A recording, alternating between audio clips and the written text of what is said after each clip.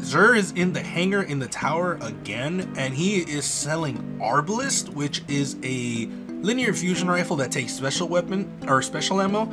And I highly suggest it just because this weapon is really useful when you're killing bounties, like get certain amount of kills with a linear fusion rifle, don't die and get these many kills with linear fusion rifle kills. This is really good to get linear fusion rifle kills because it takes special ammo.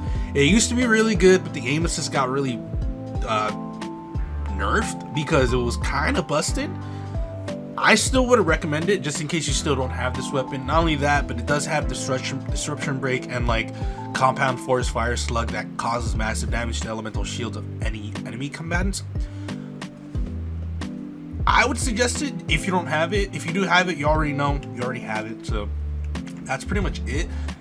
For the hunters, we ended up getting Graviton Forfeit, one of my favorite exotics from Destiny 1. The only thing that's unfortunate is the fact that Vanishing Shadow is not like the best, so increase the duration of any invisibility effects. Your melee recharges faster while you are invisible. So, like, that sounds cool, but it's only like 2 to 3 seconds extra if I remember correctly. If it was like a whole 5, I'd be on this. If it was like 7, oh my god, I'd be on this. But unfortunately, it's not that long. Even like the whole your melee recharges faster while you were invisible is not like appealing enough to me. Like, man, these used to be so good in Destiny 1 because they used to be able to give you dodge for free, which back then you had to spend a node for. But I don't know, I just feel like they're like a shadow of what they once used to be. And the only reason I would recommend these to like hunters is because the stat rotation is pretty fire. You get a high mobility, high recovery, and high discipline. Even the intellect's pretty fire. Like, I would get these. You're like, dude, you are getting like basically two nodes or 2 upgrades to like mobility and like recovery. Like, that's what's cool about this. I'm on it, dog.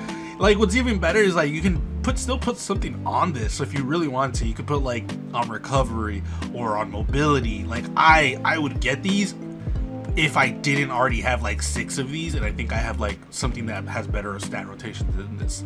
But yeah, I recommend this. These are pretty good, like, for base starting. For Titans, you get the Mark 44 standard sights. I've already talked about this, but I'll talk about it a little bit again. Grants an overshield when you're sprinting at full health with Seismic Strike, Hammer Strike, or Shield Bash equipped and charged. Hits with these abilities recharge a portion of your melee energy. So these are really good. If you have one of your shoulder charges, then you basically get a shield. You can use this in PvP, and it's very memey. The other cool thing is if you're using this in PvP, it allows you to pretty much escape certain situations, which is the whole reason I use these sometimes.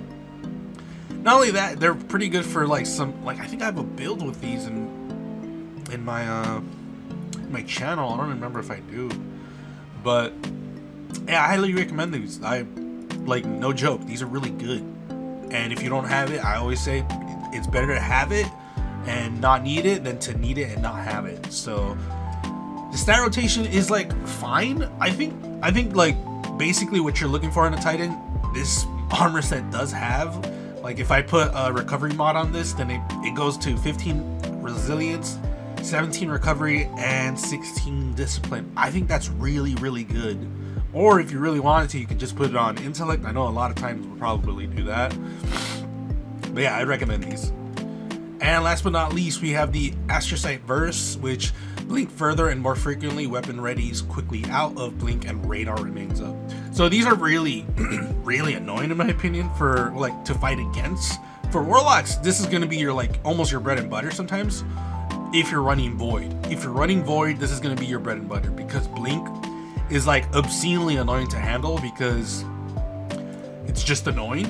And then on top of this one, you just blink further and your weapon ready's out like immediately. So it's immediate. Like, dude, I'm telling you, you'll notice the Warlock when they start blinking away from you when you shoot them one time. The stat rotation is pretty terrible in my opinion. You really want to see high recovery. You really want to see high discipline. Strength, I would not want. honestly, my personal opinion, I would not want higher strength on my Warlock. Mostly because you don't want to get in a melee fight with a Warlock.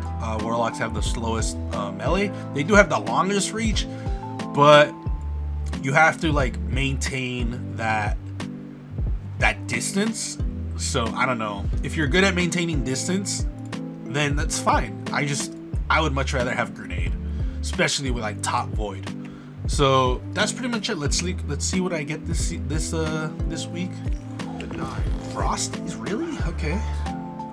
Bad rotation. Okay, because I have this one, and it's like decent in my opinion. Wait. This literally has one more recovery than this one. Yeah, I'll probably use this one then, because that sucks. Ah, dude, like I really, whatever. So that's pretty much it, guys. Let me know in the comments below what you guys think. If you guys want to follow me on my social media outlets, links are in the description below. I thank you for coming up to this point, and I will see you guys later.